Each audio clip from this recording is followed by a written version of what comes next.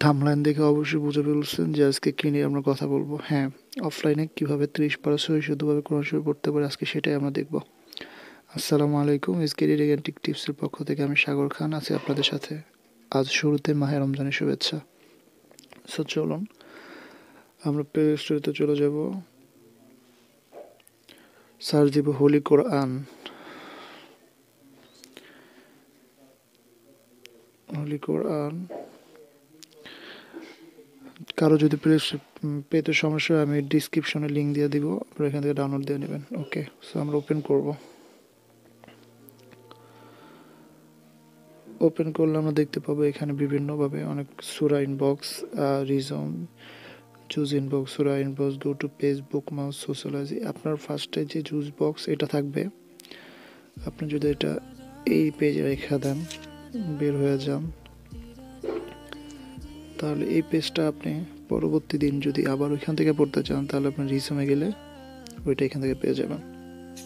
So এটা হলো এটার সুবিধা। আর আমরা নিচে দেখবো সেটিংস আছে, সেটিংসে তো বিভিন্ন মুডের অপশন দেওয়া আছে, চাইলে কমাবে নিতে পারবো। এখানে দিলে আমরা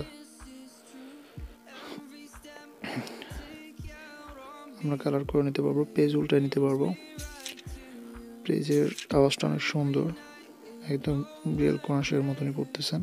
সবচেয়ে বড় কথা এটা আপনি সবসময় সাথে রাখতে পারবেন, যে কোনো জায়গায় যে কোনো সময় এটা খুব ভালোভাবে পড়তে পারবেন নির্ভুলভাবে। সো পড়ুন আর না পড়ুন, পারেন বা না পারেন, আমি সবাইকে বলবো যে এই অ্যাপসটা অন্তত মোবাইলে রাখার জন্য।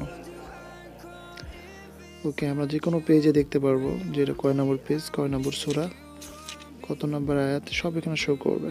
আলিফ লাম মিম সূরা আল কোরআন page, set title for bookmarks. ওকে দিলে টাইটেল ফর বুকমার্কসে সেভ হয়ে যাবে। অ্যান্ড পরবর্তীতে আমাদের পছন্দের ওই যে বুকমার্কসগুলো, সূরাগুলো আমরা পেয়ে যাব। কোথায় পাবো? এই যে বুকমার্কসে।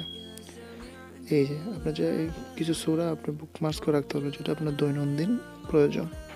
সো আপনি খুব সহজে এখানে ঢুকে এটা এন্ট্রি দেখতে পারবেন।